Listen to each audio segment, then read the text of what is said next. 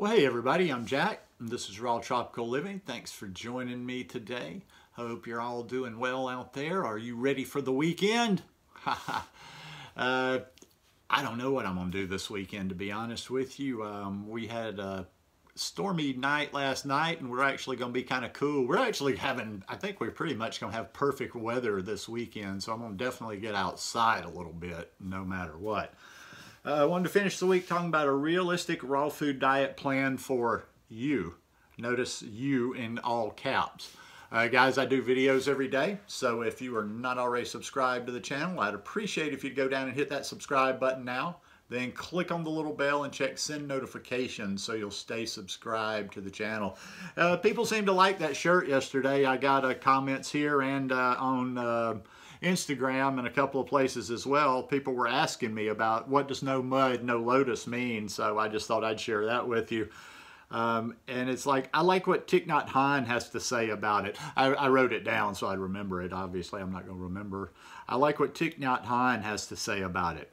Without suffering, there's no happiness. So we shouldn't discriminate against the mud. But suffering is a kind of mud to help the lotus flower of happiness grow. There can be no lotus flower without the mud. Pretty cool. And also, too, I'm wearing another one of the new shirts I got yesterday. You can find all my shirts down below, rawtropicallivinggear.com. And now the first link down there is probably still there, is for that no mud, no lotus yesterday. But anyhow, so realistic raw food diet plan for you. Why did I have that you in all caps? That's because you can't, like, there's these plans out there. This is the plan for everybody. That's asinine. That's absolutely insane. We're individuals. We've all got different circumstances, just vastly different circumstances. So how could anybody think one plan fits all? I mean, I'm not even sure if you were in the same region, you could necessarily say one plan fits all, because we're individuals. And that's what a lot of people don't get. Everybody's trying to follow somebody. Everybody's trying to copy somebody. Everybody's trying to do what somebody else is doing. And the way I figure it is there's no other me out there. My body, while it's very similar to a lot of bodies out there, it's different. While my circumstances are probably similar to a lot of people, it's different. There's just differences, whether they're subtle or not, and that makes a difference. So there's not one plan, and I think a realistic raw food diet plan is something that has a little leeway in there, you know, no matter how you're doing it, because when we try, what we resist persists. So when we're trying so hard to not do this and do that and blah, blah, blah, it can be counterintuitive a lot of the times. You know, there's so many different factors, like I say, that come into this. Where do you live? You know, do you live in a place where you get good food? And also kind of a part B of that is, what's the climate? You know, where do you live? What's the climate? Is it cold is it really cold for a number of months out of the year? And once again, that in and of itself, that's not a reason you can't do a raw food diet. You know, if you choose not to, you don't. But people kind of keep going back to, well, it's cold and I need to be warm. That's a psychological thing. I mean, I might not be living in the tundra here, but we get cold. We get below freezing. And I don't feel like I need the food to heat my body. I don't know. That just doesn't factor in for me, but it does factor in for some people. Some people like living in the tropics. That's why I'm thinking, like, how relatable was I when I was living in the tropics? Because, I mean, unless you're in the tropics, of course you're not going to eat just like me. I got, you know, I'm not showing off my papaya that I'm so happy about, because I've got one every other day, you know, pineapple, everything. So, and it was hot down there, so that was the perfect storm for a raw food diet. You know, when I lived at the beach in Costa Rica, it was hot outside. Now, conversely, even though I don't necessarily need warm food, hot food to warm me up in the wintertime, I will tell you this: cooked food definitely affects me and my body temperature when it's hot. And then here's the third part of, where do you live? What do you have access to? So it's about, where do you live? geographically? What's the climate like? It's going to depend on how you do this. What do you have access to? You know, do you have, there's people in certain climates that aren't really all that hospitable to this lifestyle, say up north here in the States, but yet you might have Asian markets, or you might have a Whole Foods, or you might have a Whole Foods, a Trader Joe's, and Asian markets that get stuff in. Another one that comes in, how much money do you have? How much money do you make? How much income do you have? How much money do you have to spend on your food? Because, you know, money changes everything. Money's not always a bad thing. You know, you could be sitting in one of these cities where somebody else absolutely can't do a raw food diet, and you got the money. It's going to be expensive, but you can do it. You know, you can shop at Whole Foods. You can shop at those specialty markets. You can order fruit and food online, you know. So you see what I'm getting at right there. There's so many different factors out there that you have to evaluate all these and ask yourself about that. So once you've established that, like, okay, what are the logistics? What can I put my hands on? Then you have to start factoring in your personal mentality, how you are, you know, where you're coming from, how you've been eating before to do this.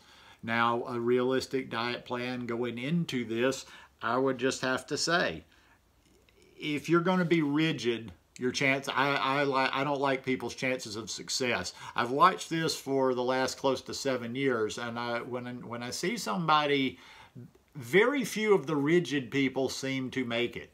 Or when I say make it, that just sustain on a healthy version of a plant-based diet for very long. I mean, we've all seen the people rise fast and burn. And I'm not necessarily even talking about, you know, YouTube personalities and people that have brands.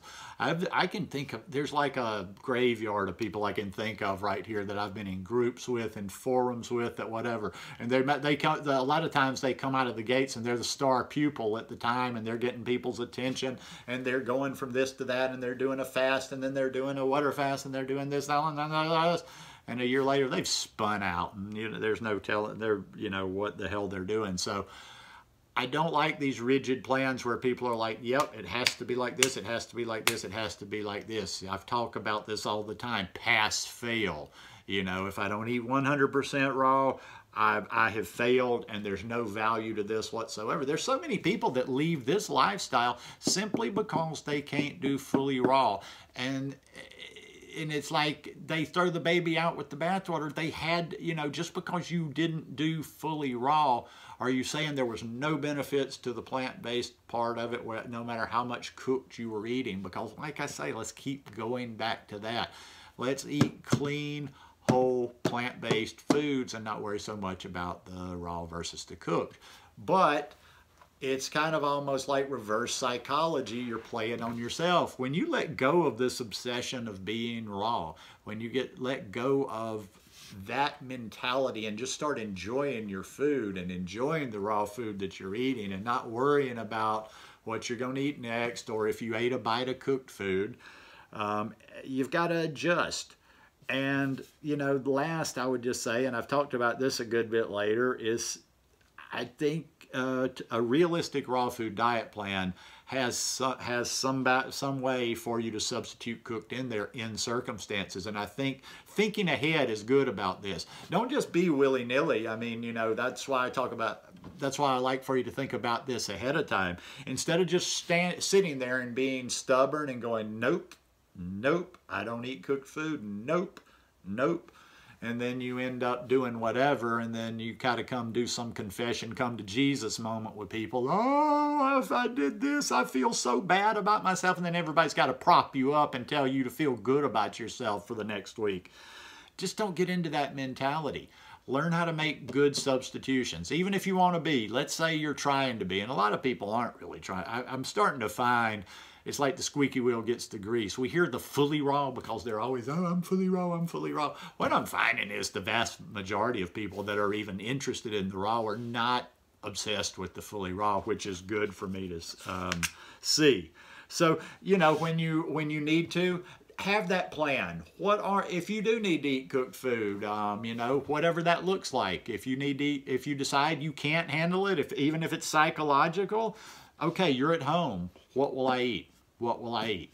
Well, eat those sweet potatoes, eat the quinoa, eat this, eat, you know, make good decisions and think about it and have that in your mind in advance. Same thing, you know, you can practice scenarios in your head. Think about, you know, if you know you're going somewhere out in public, maybe you have to go for a family event, business, whatever. You're going to be out at an eating event in public. Establish what you will eat, how you can make substitutions ahead of time. I'll be honest with you, if you haven't figured that out already, I've never tried on this lifestyle. I've never put much effort into this lifestyle. I stumbled onto a lifestyle. It made sense to me. I plugged myself into it. I started eating fruits and vegetables. I started moving forward. I evolved. I learned things. I never obsessed over being fully raw. I never really, you know, obsessed over too much of anything. I just embraced it and enjoyed it. It's eating food, for Christ's sake. I mean, okay, you might, you know, and I understand because I'm sitting here in Alabama now and I don't have all the nice stuff that I had when I was Costa Rica, but still, I enjoy my food every day. It's eating good food. How freaking hard can it be for the guy that sits around eating chocolate chip ice cream all the time? You know, boom. So anyhow, a realistic raw food diet plan for you. So stop thinking about following and do that Bruce Lee trick I'm always telling you about. If you see one thing of mine, you might be watching this video going, this guy's an absolute nut job. You might find one thing. Don't look for one person that has everything to offer you in any subject whatsoever. You know, you take a little bit from me, you take something from this guy. Ooh, this makes sense. And you make it your own because you're an individual. Don't try to be carbon copies of anybody else. So anyhow, that'll end the week. Hope you guys enjoyed this one today. If you like it, please give me a thumbs up and I'll see you tomorrow. Y'all have a good weekend. Peace.